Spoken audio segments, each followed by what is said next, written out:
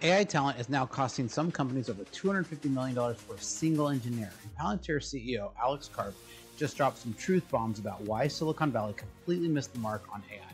So while tech giants are throwing money at talent war like it's 1999, Karp is calling out the entire industry for overhyping LLMs and creating a false narrative that's hurting workers. Companies are paying millions for engineers who don't even understand the fundamental problem. LLMs are just raw material, not a magic solution.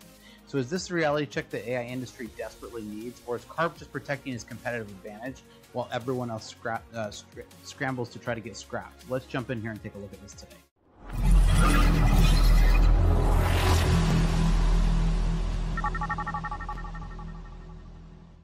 Welcome to Starter Pack. I'm Spencer, and here at Starter Pack, we love to train software developers as well as build custom software solutions for companies.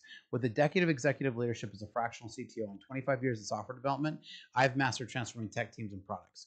So the AI talent war is reaching an insane level, and Alex Karp just delivered a masterclass, and I'm going to play just a little clip of it here for you.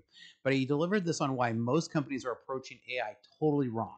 While Meta throws $250 million at a single 24-year-old researcher, and everyone else fights over the same pool of talent, Karp argues the real problem is that Silicon Valley sold everyone a lie about what LLMs can actually do. So I'm going to break down today's controversial take and why he might be the only honest voice in the whole mess right now. Now, before we dive into this, make sure you leave a comment down below, because honestly, my favorite thing and the best compliment you can give me is to leave a comment down below. I read all of them. So let's dive in and take a look at what Karp was saying here today. I'm going to play this video and I'll take it full screen here. One of the things I do think Silicon Valley is totally effed up. It's like in overhyping the value of LLMs by not listening to our treatises of truth that an LLM is a raw material that has to be processed, and the processing of the LLM will change America and change the world. By overhyping the LLM and saying you're going to have AGI tomorrow, when of course that wasn't what was going to happen, you had to go adversarial to workers, because you had to say, well, of course you're going to disappear tomorrow because our LLM doesn't work the way it should today and is very valuable, but it's not without an ontology architecture around it to make it predictive, a very unseemingly powerful tool that's built on statistics, more precise. You had to say the less precise thing is going to be fully valued tomorrow. And so instead of doing what it should have done, which is you can actually transform your business by being open to different ways of doing business. So I really like this take, and he definitely dressed up for the occasion here, right? You know, definitely a sharp dresser here. But so Meta just offered a 24-year-old AI researcher $250 million over 4 years to poach him from a startup.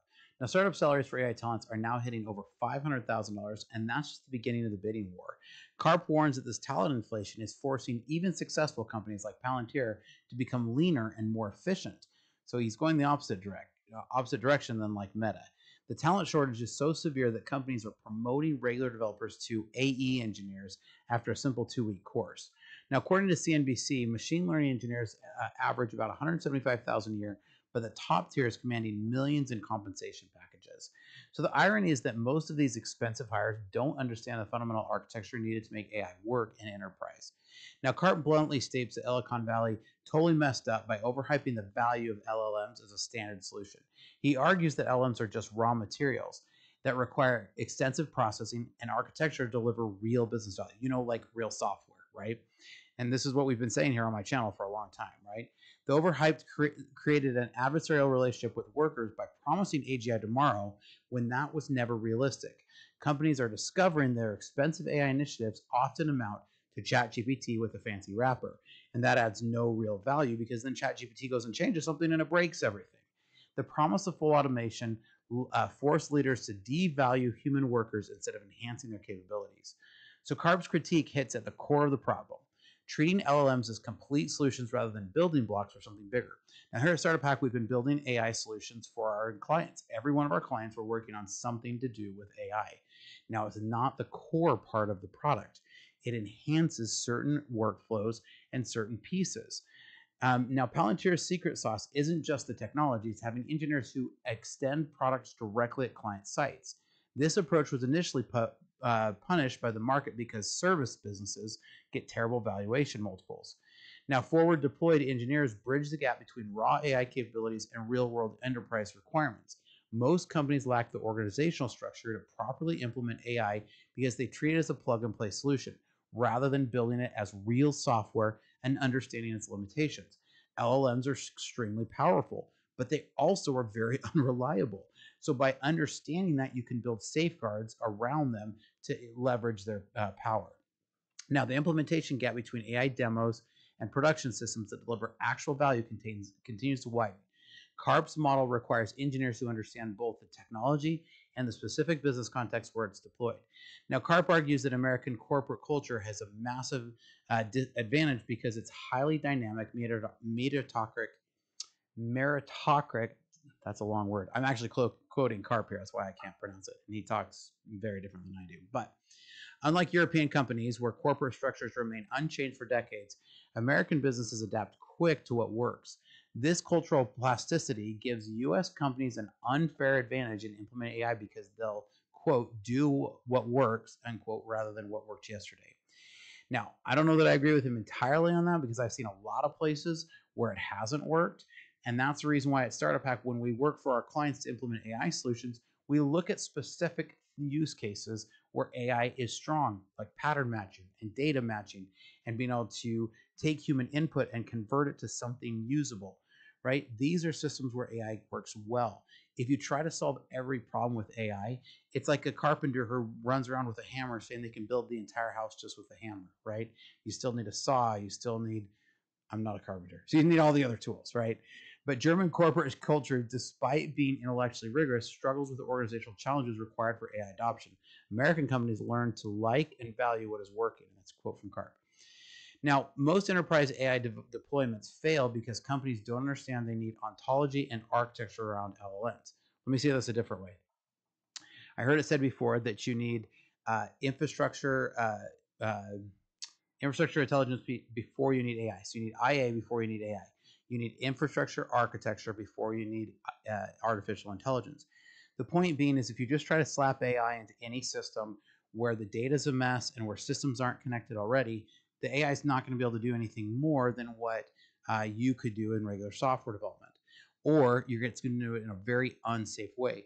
If you just take AI and strap it onto your production database, the chance it's going to make some serious mistakes is very high. So Karp emphasizes that LMs must interact with an understanding of your business as it is, not operate in isolation. Now, the goal is to extend your uniqueness rather than commodify your business with generic AI solutions. Let me say this a different way. Instead of just slapping an OpenAI API somewhere into your application, you need to understand the specific use cases where LLMs are very powerful. Now, without proper implementation, architecture businesses end up with expensive AI tools that don't integrate with existing solutions. And that's what we're seeing from this MIT research paper where we're seeing 95% of AI projects in corporations fail because it's these executives running around saying, I got the solution, where's the problem? Instead of looking for problems that they could actually solve correctly. Now, if your company has systems that aren't connected, reach out because here at Startup Hack, our specialty is connecting systems to help your company work to maximum efficiency. Check out startuphack.com/Spencer. Now, Karp frames AI development as an existential battle between Chinese authoritarianism and U.S. democracy. He warns that either we win or China will win.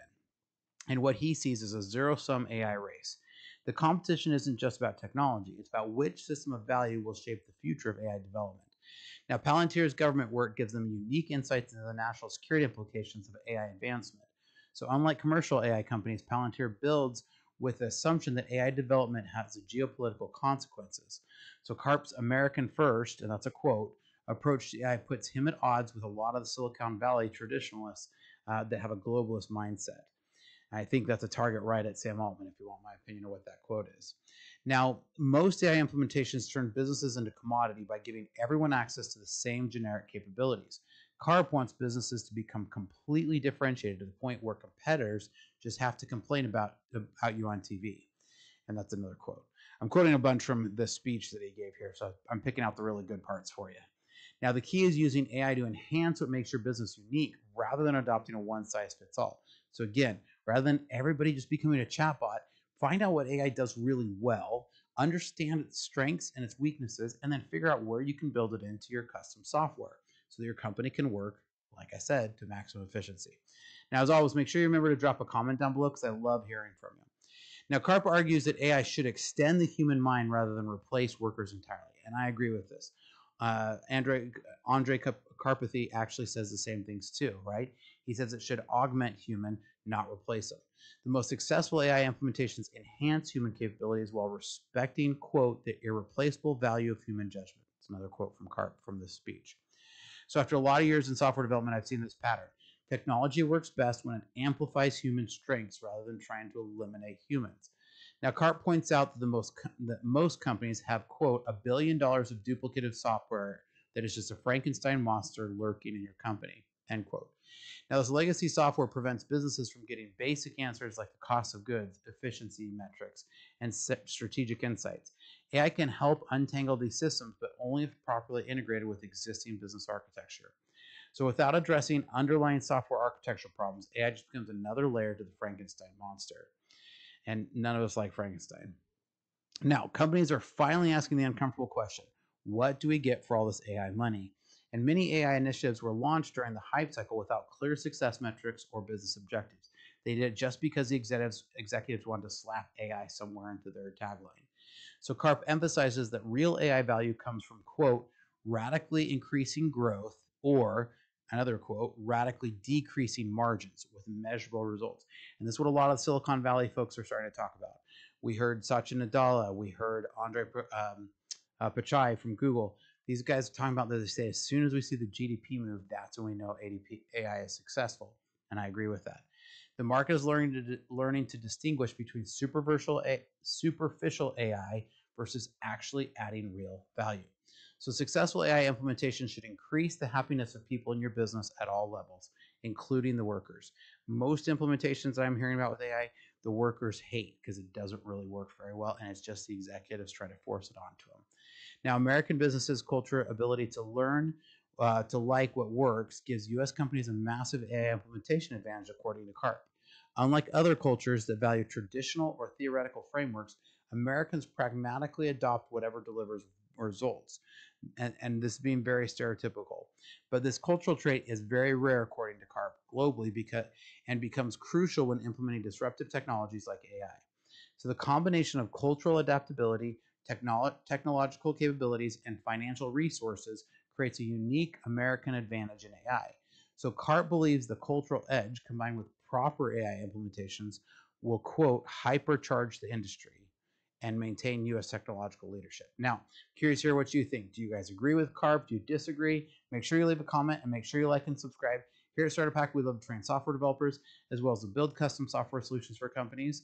So make sure you check us out at starterpack.com/Spencer, and here's some great information about our services. Hi, I'm Spencer, a fractional CTO. With over a decade of executive leadership and 25 years in software development, I've transformed technology teams and products for businesses just like yours. As your fractional CTO, you get the strategic guidance of a seasoned technology executive without the full-time commitment, perfect for companies ready to leverage cutting-edge technology without expanding headcount. My team at Startup Hack has already built advanced AI agents for small and medium businesses, automating complex workflows and delivering advanced ROI to human workflows. We specialize in creating custom software that connects your systems into a single coherent technology ecosystem. Our development approach focuses on tangible business outcomes. For one client, we developed AI-powered workflows that cut days off of human processes. For another company, by connecting multiple systems, we reduced processing time to increase their ROI by over 75%. We don't just write code, we architect solutions that scale. Whether you need cloud system architecture, data integration between legacy systems, or custom AI agents that automate your unique business processes, my team delivers results that exceed your expectations. Having led technology for a lot of companies and launched 7 successful brands of my own, I bring battle-tested expertise to your business challenges. Our specialty is turning technological complexity into business advantage. So if you're ready to harness the power of AI and custom software to drive your business forward, let's connect. Together, we'll build technology that doesn't just solve today's problems, it positions you for tomorrow's opportunities. Technology leadership,